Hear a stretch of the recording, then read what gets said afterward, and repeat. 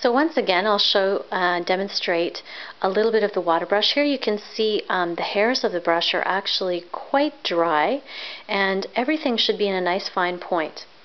And choosing to be straight up and down, and I'm not pinching the brush tightly, but holding in the middle, starting off straight, coming straight down,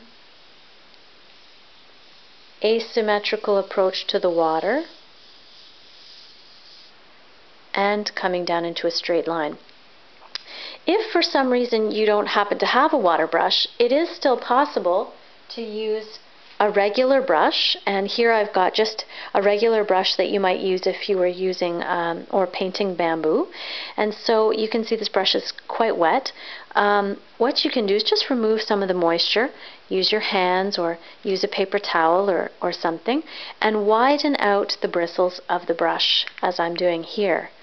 Now this is going to create a fan shape and not the horizontal shape that we want, but nonetheless, if we retract some of these bristles here, the ones that are starting to curve out, we can still get, with what we have, a little bit of, and here you can see some hairs that are coming out, that's fine, a little bit of the effect of a water brush. So just dip this last little part here into the ink.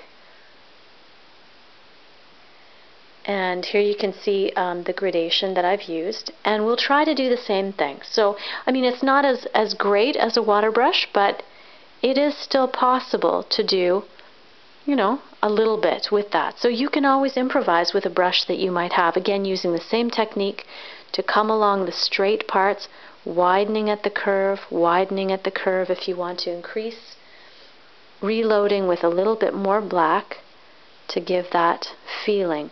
And this feeling of the water is used in the same way when you try to make mist or clouds. So again, just trace along horizontally. So here probably you wouldn't be able to tell that I was using two different brushes after the process. Now at the very end, I'm going to reform my brush here. Okay, I'm getting a little bit of ink all over my hand. Dip into a medium color, and then if you want to add a little bit of shadow to your water, you can come back in and then just paint in with a medium gray or a very, very light gray. And this also increases a little bit of the tone of the water, particularly if you're doing something else on the outside of it. So just fill it in, and basically it's just painting in the lines that you've created with your brush. So this is another ornamentation, again, asymmetrical, extremely straight, and drawing down from the horizontal to increase the width, and can be used for mist, for water, or for clouds.